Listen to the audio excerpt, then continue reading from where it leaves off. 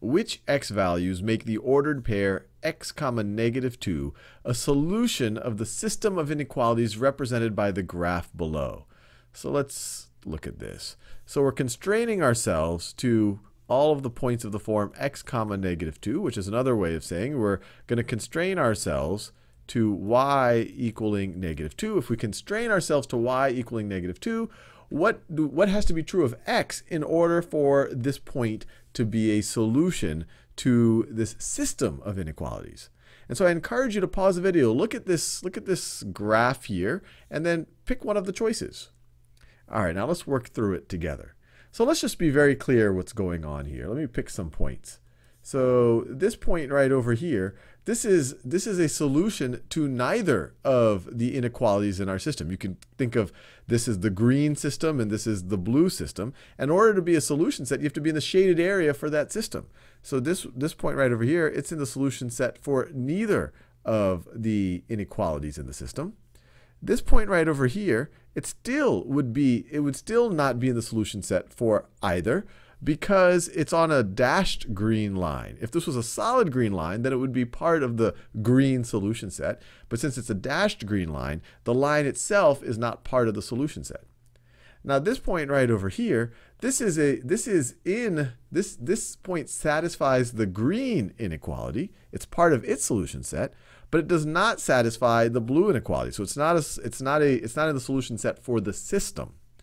Now this point here, this actually would satisfy both. And the reason why it satisfies both, it clearly is in the shaded area for the green inequality. But it sits on the line for the blue inequality, but that's okay because we're including the line itself in the solution set. It's a solid blue line. So this would be in the solution set for the system of inequalities. This would be in the solution set for the system of inequalities. All of these points, because they are in the solution set of the blue inequality that we're seeing visually and in the green one. We assume that the green one just keeps going down, that this is actually what we're seeing here is actually the overlap.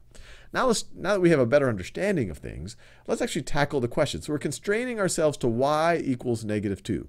So actually, let me draw a line here that shows all of the points where y is equal to negative 2. So that shows, at least on our graph, where y is equal to negative 2. So given y equals negative 2, what has to be true of x in order to satisfy the system of inequalities here? Well, we're going to have to deal with all of the x values including and to the right of this point. I can say including because the blue inequality, you can also be equal to the line. You can actually be on the line. So being on the line is part of the solution set for both, or anything to the right. And so all of this is part of the solution set. And so if we constrain y equals negative 2, we see that x has to be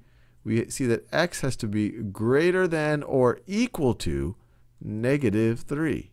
And we see that that is this choice right over there. X is greater than or equal to negative 3.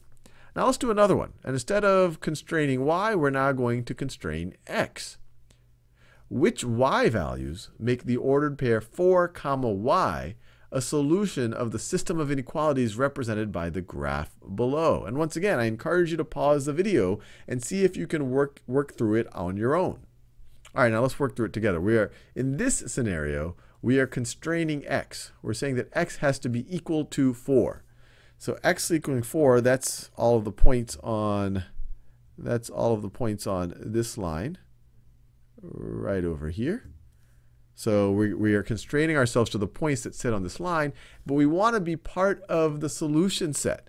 So we want to be on this line that constrains us to x equals 4, but we want to be in the overlap of the solution sets of the two inequalities in order to satisfy the system.